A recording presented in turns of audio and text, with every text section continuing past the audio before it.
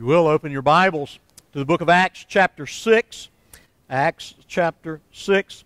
We'll begin reading in verse 1 and read those first 7 verses in Acts chapter 6. I suspect if you were to survey the unbelieving world, they might say of the Bible that it is boring or irrelevant or maybe many other types of criticisms that they might level toward the Bible.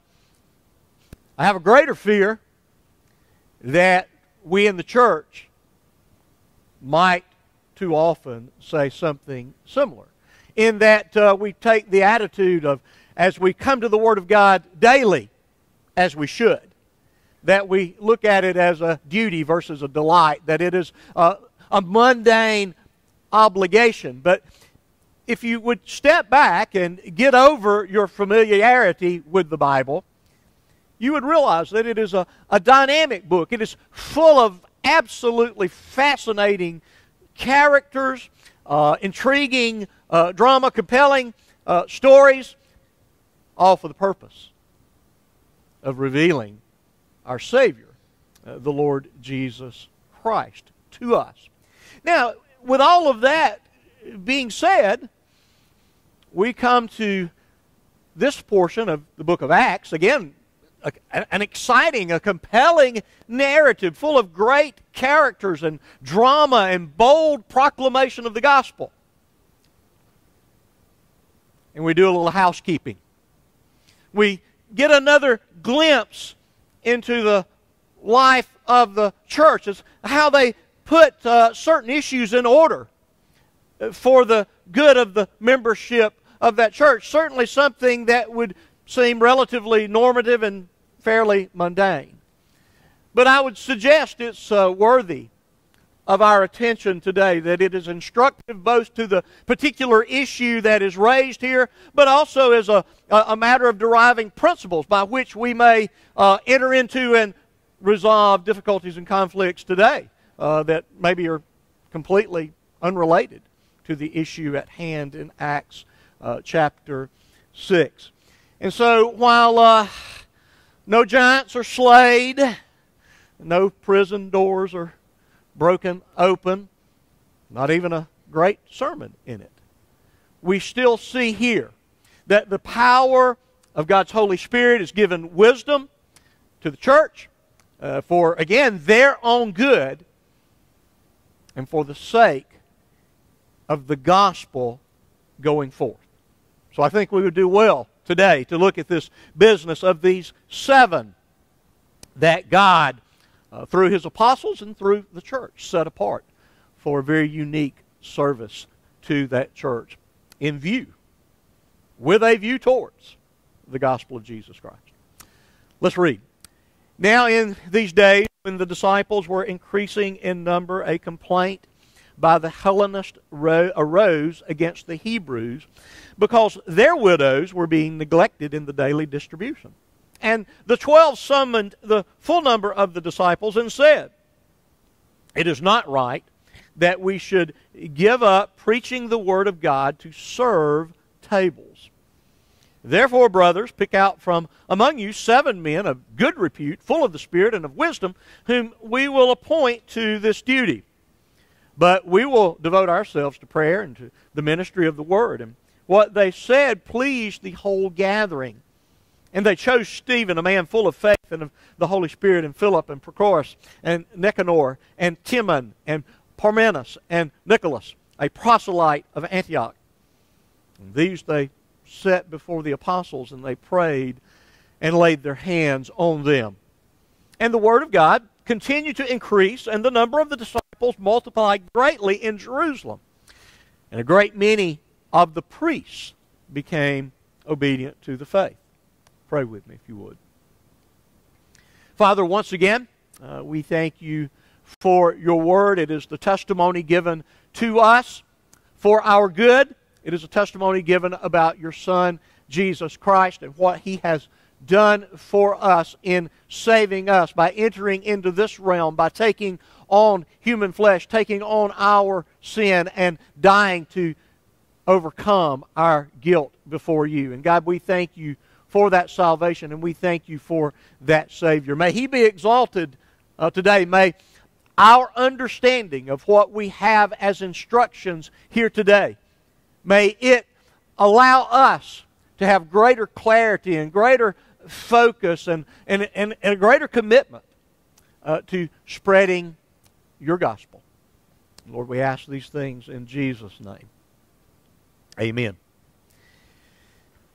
I've noted a couple of times as we have worked our way up to this point in the book of Acts that we see that Satan is opposing the church, that he is working from the outside in. In other words, he is bringing outsiders and their evil to bear against the church, and then he's actually infiltrating the church to corrupt the church.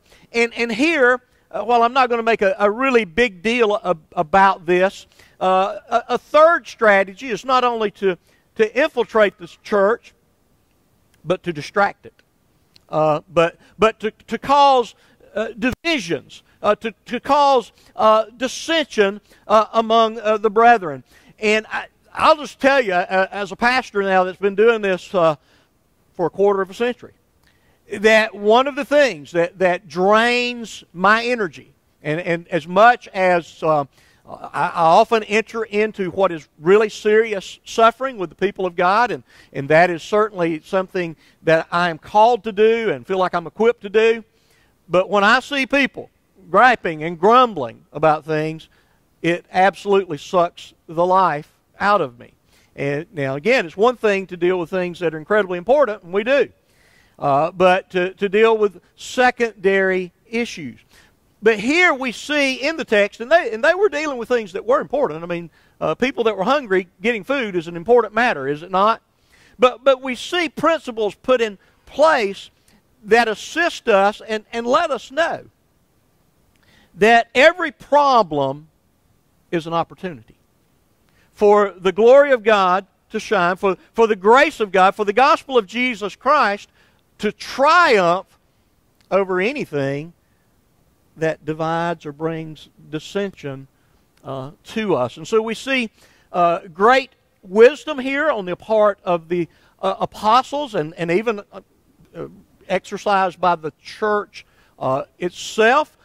God's working in them through the Holy Spirit to bring a sense of agreement and even a sense of an efficiency to the church for the sake of the effectiveness of the gospel of Jesus Christ. In other words, it was important to resolve this matter of ministering to the widows. That was very, very important. I do not discount it. But of greater importance was to meet this need so the church could be focused on that which was primary, namely seeing that the gospel was continued to be proclaimed to Jerusalem, and as we're about to see, it's going to springboard from Jerusalem into this known world. And so we come here, and you notice there in chapter 6 and verse 1, I think in most translations the first word is now. Again, a conjunction that transitions us from the last portion of chapter 5, flowing out of this account of the persecution of those apostles and them being placed in jail and miraculously delivered. But undeterred, they continued to preach the gospel, and God blessed it, and the church was growing. And so while all of that was going on, God was at work, miracles were taking place, the gospel was being proclaimed, and people were saved. This particularly difficult, even precarious situation arose within the church. Luke tells us that the church was growing. It was increasing in number. Again, the gospel was being proclaimed. There was doctrinal precision. They were devoted to the apostles' teaching, as we were told back in Acts 2:42. The Spirit was at work, that people were being converted. but yet a problem is going to come up. It is a legitimate problem. Now please hear me. Please hear me. Even, I hate to say illegitimate problems, but so take that term in quotation and advisedly. If they're brought up, they are brought up by legitimate people.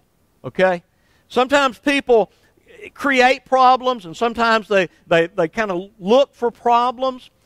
But even if the problem is something, maybe it's not the big deal you're thinking about, the people themselves are what? They're big deals. They are important. They are necessary. They are essential for the life of the church. And so in the midst of this growth, of this excitement, this dynamic leadership, the church is growing, and any church that grows experiences what we call what? Growing pains. That there's always tensions between the old and new, between what should change and what should remain the same. All of these things are normative dynamics. As the church increases in its diversity. Now, I'll tell you this. All churches would be better off if everybody was like me. But unfortunately for you and for me, not everybody can be like me. And I accept you for not being like me, okay? Come on now, that was at least reasonably funny. God. Okay. But what we love to see is diversity. I see multiple shades of hair and skin tones on top of people's heads too, but multiple shades of hair and differing ages and differing genders and differing races, and that's good.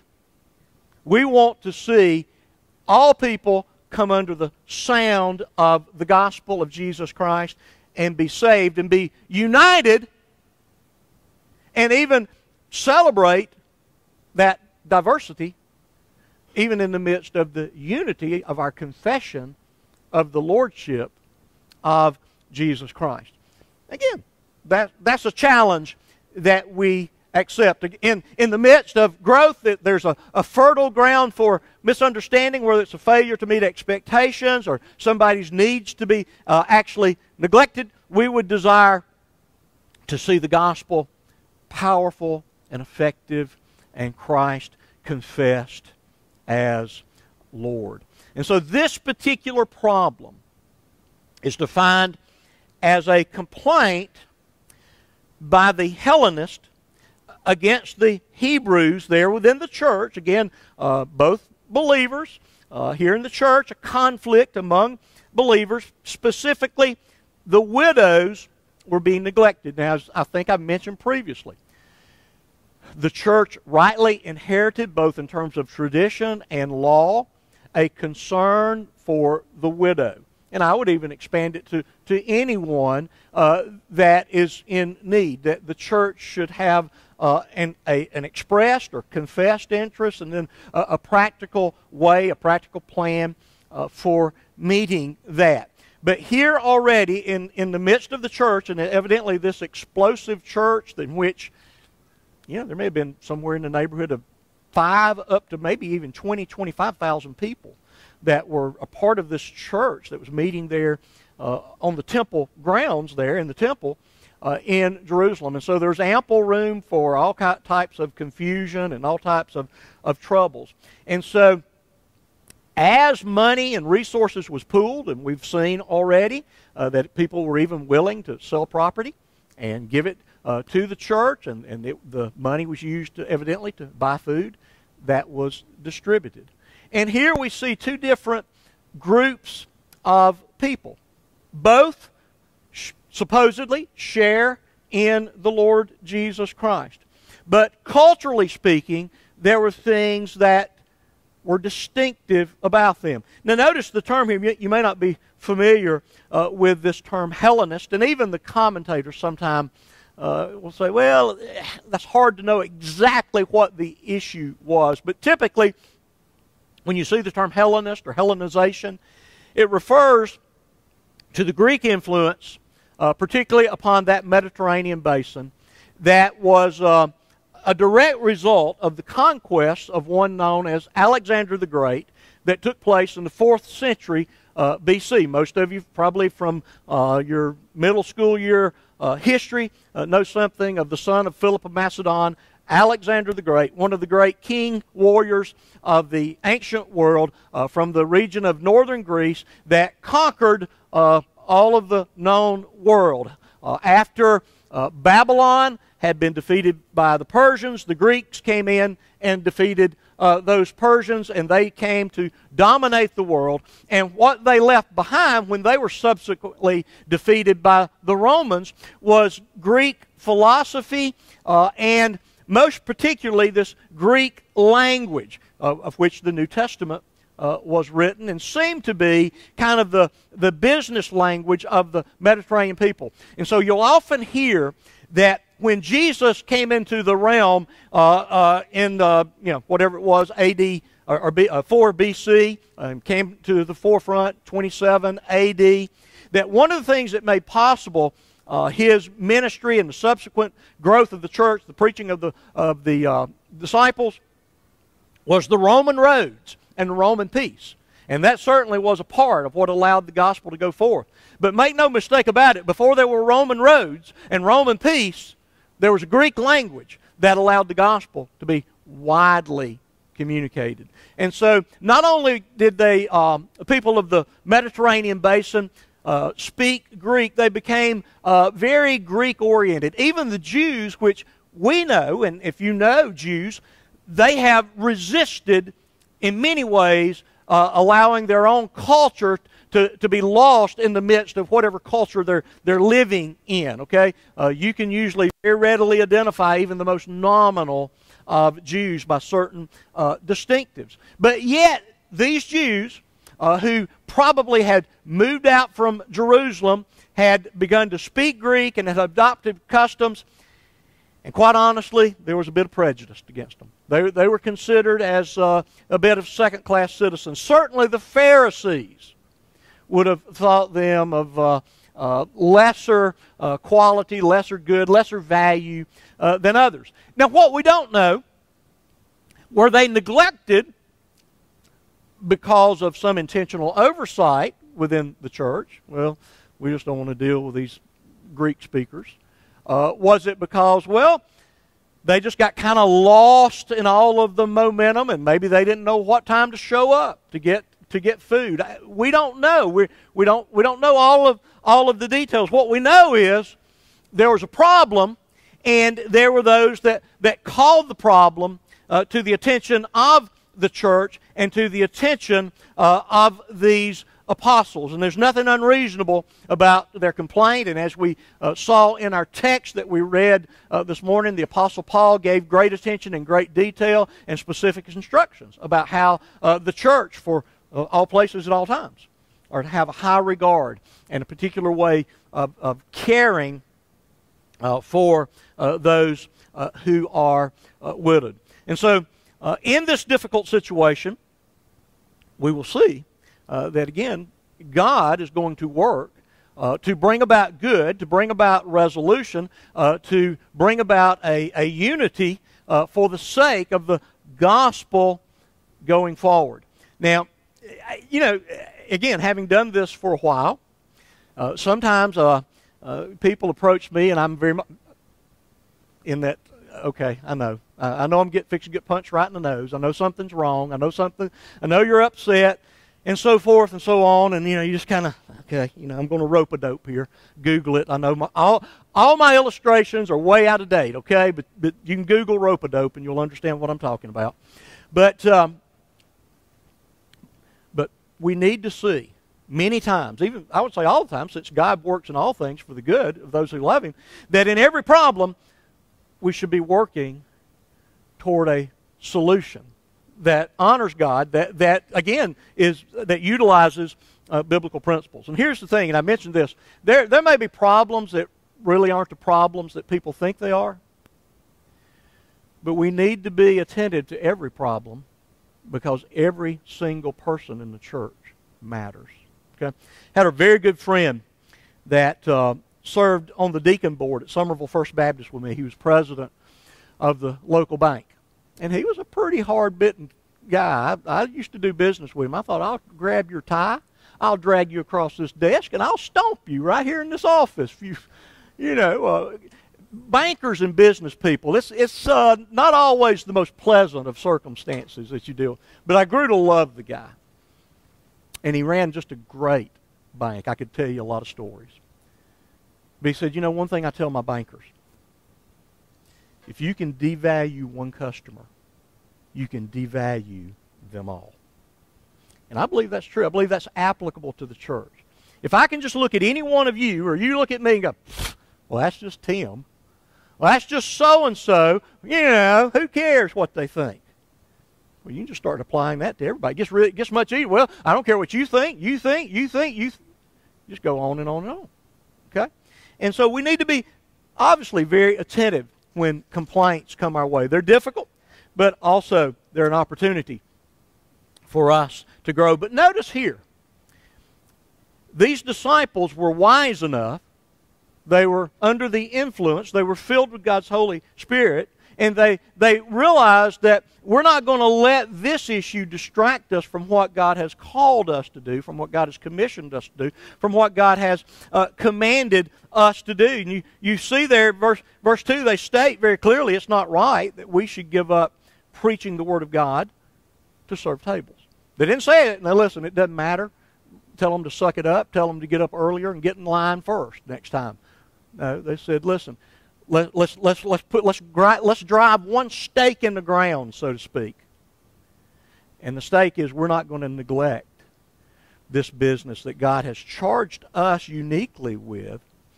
We're not going to give up preaching the Word for this issue. Okay? And so they made a very important statement of their priority. Their statement didn't say it doesn't matter.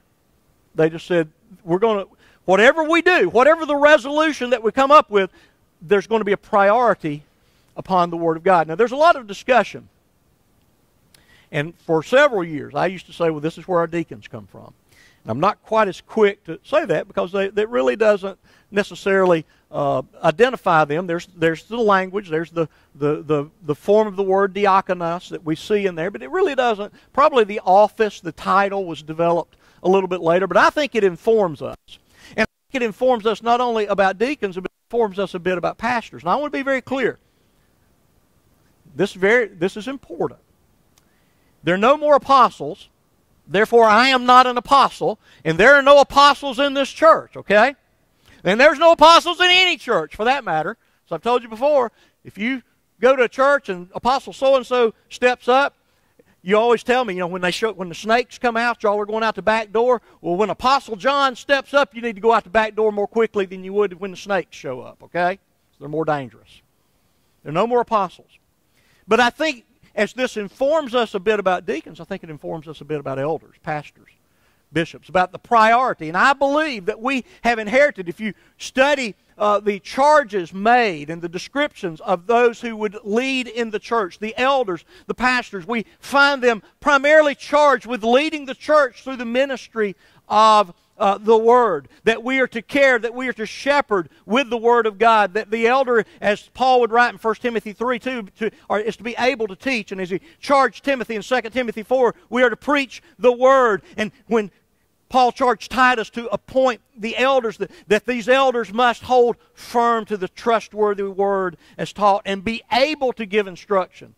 And so I believe that I can say that it is right for pastors to be devoted to this business of preaching the Word. But again, they made that statement, but what did they do? Well, y'all go home, work it out on yourself, and let me know what you do. No. Let's look at the reasonable solution there, beginning in verse 3. Therefore, brothers, pick out from among you 7 men of good repute, full of the Spirit and of wisdom, whom we may appoint to this duty.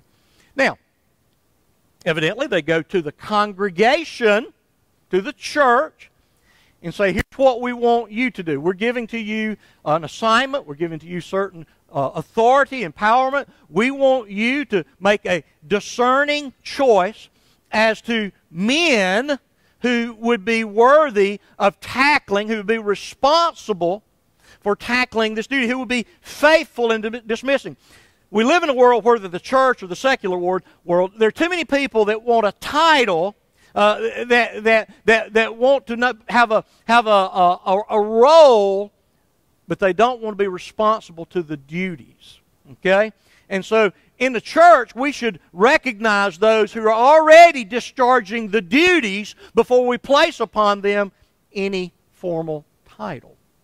It's a good way of kind of working this thing in the church. And so they picked out these men, and I'll make no apology. I understand the sensitivity of our day, but the Bible is very clear that it is men that God has assigned the responsibility of leadership within His church. And so pick these men, and given these particular qualifications, notice there, beginning in verse 3, they're to be of good repute. That is, they are to have a reputation among both the church and those outside the church for integrity, for being trustworthy.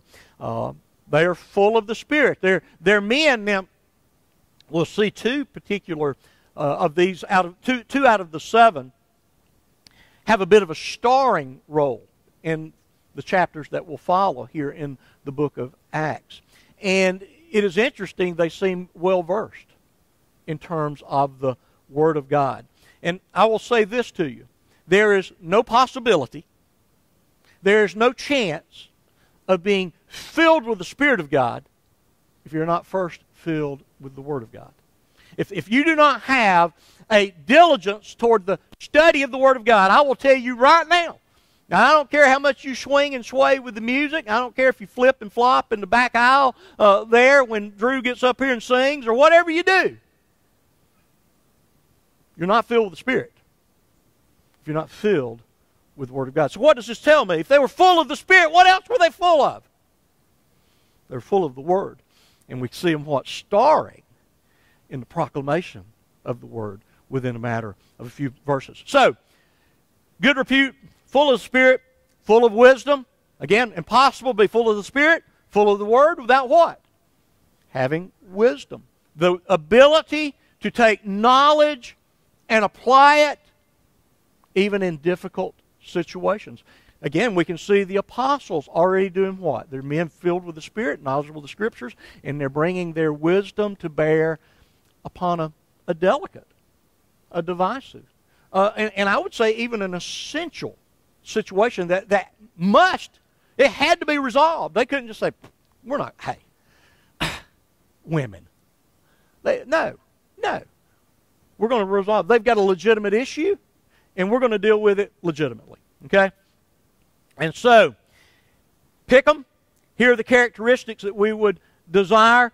So the church would bring them to them, and evidently they kind of have the right of refusal. Then we will appoint them. That we will recognize them. We will probably have some type of examination period. We'll interview them. We'll talk to them. And then we shall recognize them. We'll bring them before the church so that they can be recognized. And this seemed to work. Everybody seemed happy. We have a resolution to what is a legitimate problem. And then they list the 7 men. And I've already mentioned that the only 2 that we really know very much about is Stephen and Philip. We'll see them later and see their proclamation of the truth. There's some church traditions, I'm not going to get into it, that say some things about the others. I will say, kind of by manner of just kind of interesting, the 3rd one listed, Prochorus, some believe that he became associated with the Apostle John and may have functioned for him as a scribe or secretary in the writing of his Gospels and epistles. We don't know that, but just an interesting thought. And so what did they do?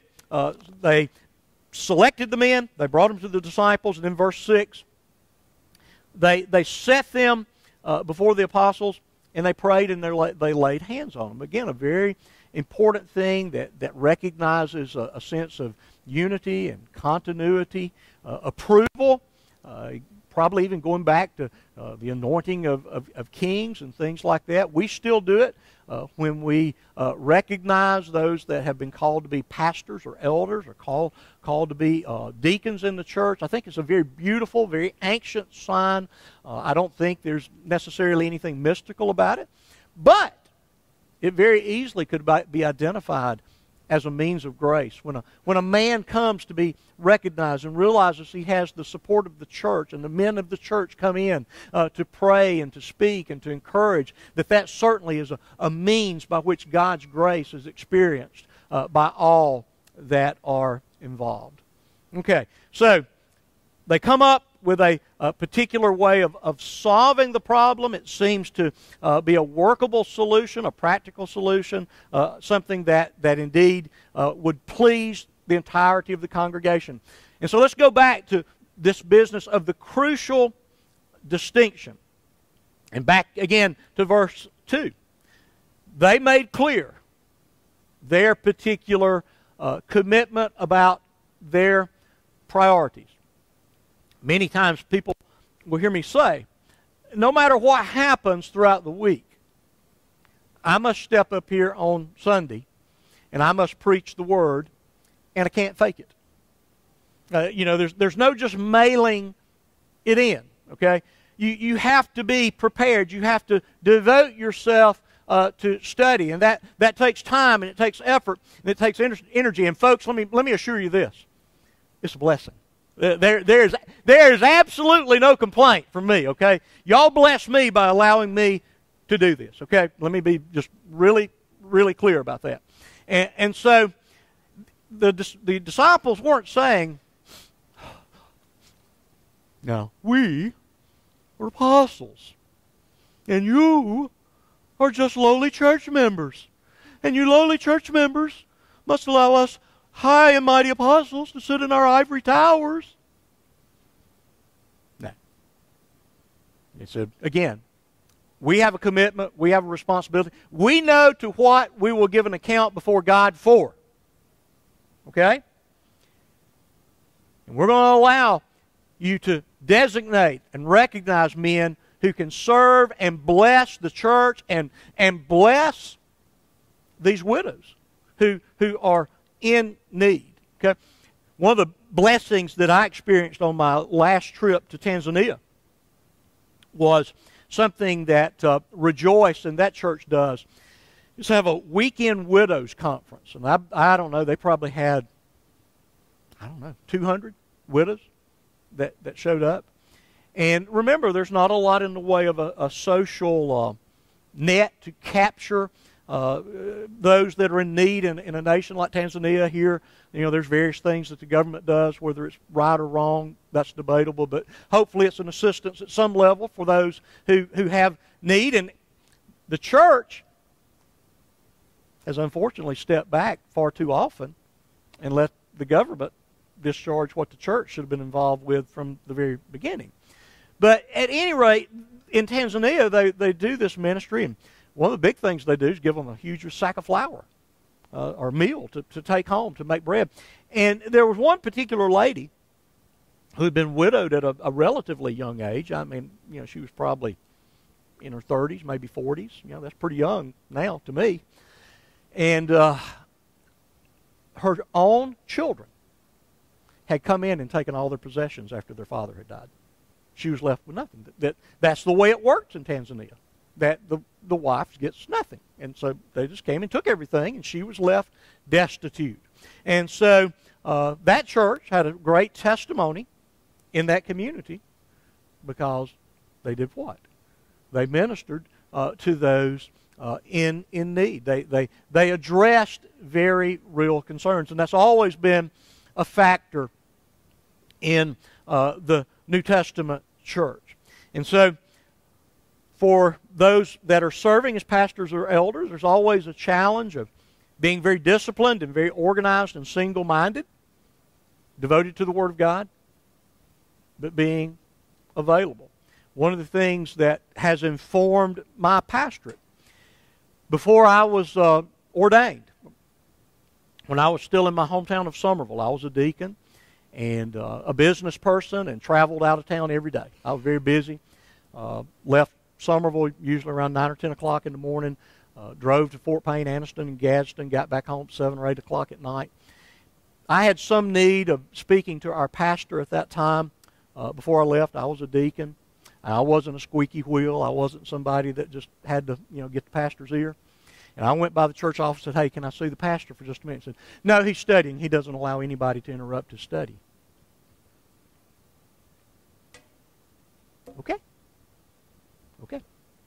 Now, again, there was not another time for me to see this gentleman. And again, you got to be organized. You got to be disciplined. You've got to say no to things, and you've got to button it down and get in there and study. But you better be available to your people too. You better be able to actually shepherd your people when the crisis comes, when the difficulty comes. And sometimes it's hard to figure it out. But not long after that particular incident, and I'm not a John Maxwell fan. If y'all don't know who he is, go look him up. But I never will forget a talk or something. He gave 5 things I know about people. And there was one principle that's always stuck in my mind. And that is, nobody cares how much you know till they know how much you care. And I believe that. Now listen, I could be the biggest jerk in the world, and I know some of you probably at times think I am the biggest jerk in the world. And the Word of God is powerful and sharper than any two-edged sword, no matter how bad a person I am, okay? And I believe that. But I do not want to discredit and dishonor the Word of God or the God of the Word by my behavior, okay? And so we want to live out, we want to be as incarnate as we possibly can, the great truth of serving the people of God. And so they were devoted to the Word, and they were devoted to prayer, to interceding for their people, to making petition for their people. In the last 24 hours, I was made aware of 1 death and 5 sicknesses in this congregation. I didn't know. Had to fuss at some people for not letting me know what's going on here. What's the deal? But I'm kidding. I never fuss at anybody. I told a friend yesterday, I said, I'm not a real critical person. He looked at me and said, have you lost your mind? Do you ever listen to yourself? But anyway, devoted to prayer. Devoted to going before God on behalf of the people entrusted to your care. And how do you rightly intercede? And again, I think there's value. God bless these wonderful people you've entrusted me with. But I think there's also value. I know that Jeff is going through this. I know that Joey is going through this. I know that Heath is going through this. Would you act? Would you? And on it goes. And I don't know of anything real big y'all are going through right now. That was just illustrative, okay? But to know your people and know specifically how to pray for them is a vital important. And so they were devoted. And here's the interesting thing there in verse 4. They will devote themselves to prayer and to the ministry. And that word ministry is that same kind of common word, diakonos, okay? They're servants of the Word, okay? And the Word does not serve my agenda, okay? The Word is not for me to utilize just to put you down. The Word, I am under the authority of the Word of God. I'm under the authority of the God who gave us this Word. I serve underneath the Word, not over the Word, okay? And so we minister in that way. And so the Word of God is our priority. Well, why? I've done this many times in many ways, but let me just quickly. We're ministers of the Word. We make the Word a priority because the Word is the law and the gospel. One of the things years ago I discovered from a ministry called the White Horse Inn. Those were the first Christian yahoos that I ran across, and those guys are wild. They've gotten old now. They're not as wild as they used to be. But they were very clear and articulate about Martin Luther's emphasis upon the law and the gospel, and holding them in proper distinctive and putting them in their proper role. Spurgeon discovered this as well. But it is the law that so works in us that produces guilt and condemnation so that we will do what? Just wring our hands and do nothing and just say, well, I'm going to just try harder tomorrow. No. It is the law that drives us to the gospel of the Lord Jesus Christ. Again, I think Spurgeon called it the silver needle that draws the golden thread of the gospel. And so we preach the law and gospel. We seek to rightly divide it. The Word is this testimony to and of Christ. It is from the Word that we see these great confessions of the glory of the Lord Jesus Christ, that He is the Word made flesh. He is grace and truth who has lived among us. He is the radiance of God's glory, the exact imprint of His nature. He is the one in whom the fullness of deity dwells in bodily form. He is the Creator and He is the Redeemer. He is the King of kings. He is the Lord of lords. Those are great confessions that we find in the Scriptures to who Jesus is. So we rightly emphasize that. And then in a way, well, this is one of my favorite concepts. It really is. Jeff and I were just talking about the new birth, regeneration. And because I'm so good at this, and I'm so wise and so powerful and persuasive, I can cause the new birth. Did you know that?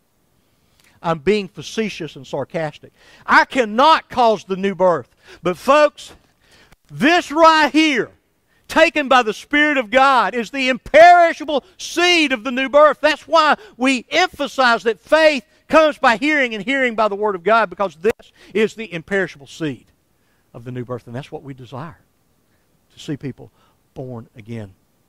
And so we preach the Word because it's indeed necessary that we would flourish in this life and in the next. Why we emphasize so many times, you need to cultivate a biblical worldview. If you don't think biblically about a subject, you're sinning. If the Bible informs how you should think about something, you're not entitled to another view. I'm sorry. Okay? That's just the way it is. And so the church was in agreement. They had a conflict. It was real. It was important. It involved people that were important. It involved a ministry that was important to the church. All of these things were priorities. They set certain priorities that we're not going to negotiate on, and now we're going to solve the problem, and we're in agreement. And so from the conflict, God worked to help them understand how to work together even in the midst of conflict, and then reminded them of what? That we're one in the Lord Jesus Christ. They would go forward, as Paul would write in Philippians 1, as one man contending for the faith, that they would deal with factions as they come up. Remember, one of Paul's problems in Corinth, hey, I hear that there are divisions among you, and that's not good. We need to work. We need to resolve those things. And pastors are always working to instruct God's people so they would grow towards an increasing unity of the faith, Ephesians chapter 4. Well, having said and done all of these things, we see the final thing this morning there in verse 7, the pleasing evaluation. And Luke is very fond of, on occasion, giving us this snapshot, and it's kind of the thumbs up. Things are God's at work in the church. Leadership is leading. The Word of God is being proclaimed. God's people are flourishing. And so we're told, and it's an interesting way of saying it, and the Word of God continued to increase. I like that. That they kept making a big deal about the Word of God. And that's why the church was increasing. Okay? That's why we make a big deal about the Word of God. So that the church will increase, whether it's numerically, which we would love and we desire, or whether it's just simply the growing of the individual in growing into grace and the knowledge of our Lord Jesus Christ. I think John MacArthur has said, God is in charge of the breadth of my ministry, and I'll give myself to the depth of my ministry. Again, pouring deeply into the lives that God would choose to entrust to this congregation. So the Word of God continued to increase. The church continued to grow. The disciples were multiplying, okay? A healthy disciple multiplies. He replicates, even to the place here. And I think this was, he may have been setting stage, just a little foreshadowing there. Okay, priests were getting saved. And there's going to be a group of folks that are not going to be happy about that. Okay? And so Satan will once again continue his assault. And so we see that they began with a problem. They worked the problem. I love the movie Apollo 13. It's one of my favorite movies. And you know, one of the things that they say they're in mission control when the explosion happens in the space capsule is, work the problem, people, work the problem. And so we want to work the problem. We want to work the problem God's way. We want to look at it God's way. We want to have knowledge and wisdom. We want to be full of the Spirit of God so we can be discerning where you know, sometimes things that may be aggravating to us. No, now, okay, I know I'm the only person here who gets aggravated, right? Correct? Nobody else gets a little chapped every once in a while. Why are y'all not looking at me? Why is nobody making eye contact with me now? But even things that aggravate, behind it is a person that matters. A person for whom Jesus Christ died. One of the projects that I began this week, and I've kind of challenged the deacons, and there's no reason everybody here can't be involved with it. But as I've said many times, y'all know who's not here. They're your friends. And we need to be calling them. Not chewing them out. That's for me. No, I'm not going to. No, I'm kidding. I'm kidding. I miss you. You've got a place. And you need to be here. And so, again, they resolved the problem. There is a relationship between efficiency and effectiveness. We don't want to waste anything. We don't want to waste manpower. We don't want to waste financial resources. We want to. I got on somebody the other day because I walked through a room and the thermostat's on 67. Now, makes me think back to the days when I used to coach soccer, and people accuse me of throwing clipboards and sun visors. I don't think I ever did that. You can ask Katie. I don't think I ever did it. But just made me want to stomp. Why would we waste a nickel giving to Alabama Power something we might could use for something else? So we want to be efficient. And we see here that I believe God is honored when those that are estranged are reconciled.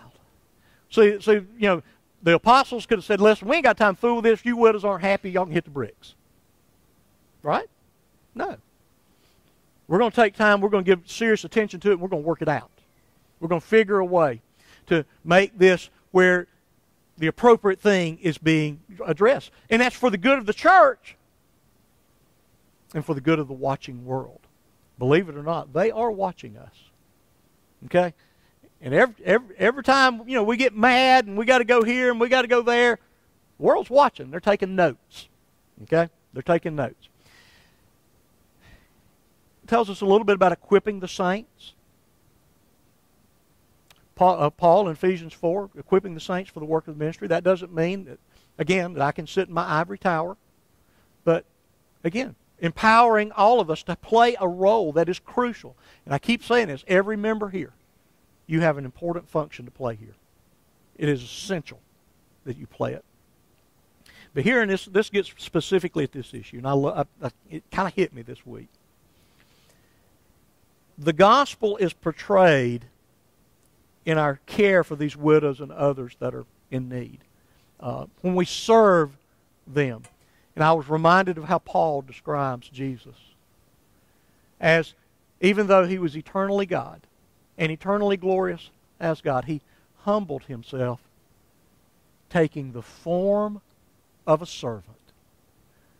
And so, how do we communicate to one another and to a watching world the realities of the gospel? How can we do it even more effectively and in a more beneficial way? By taking this form of a servant. Let's pray. Father, thank you for your word to us, for your truth. God, I suppose in some ways maybe a text such as this isn't exciting or glamorous. Maybe we don't see great speeches. We don't see great courage being displayed. But Lord, we see a wisdom. We see a a discerning attitude toward problems and issues and people that I believe is still important to your church today. And so, Lord, may we be well informed, and may we be fully empowered to serve as your servants within the church, and even within and to a watching world. Lord, we ask these things in Jesus' name. Amen.